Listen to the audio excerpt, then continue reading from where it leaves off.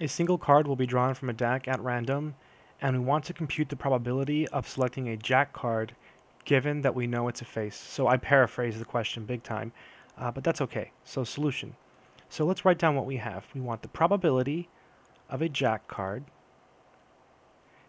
given that. So whenever you see given, you draw this line here. That given that we know it's a face card. Okay.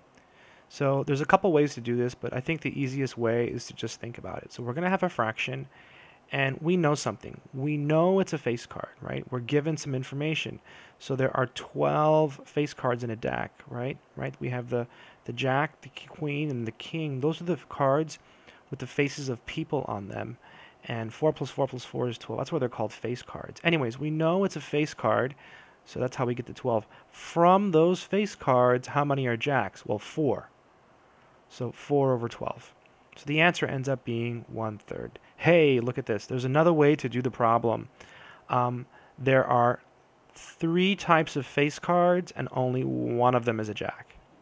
So now you have 2 ways to do it. There are 12 face cards, and 4 of them are jacks. Or there are 3 types of face cards, and there is only 1 type that is a jack. So kind of neat when you see something like that. I hope this helps.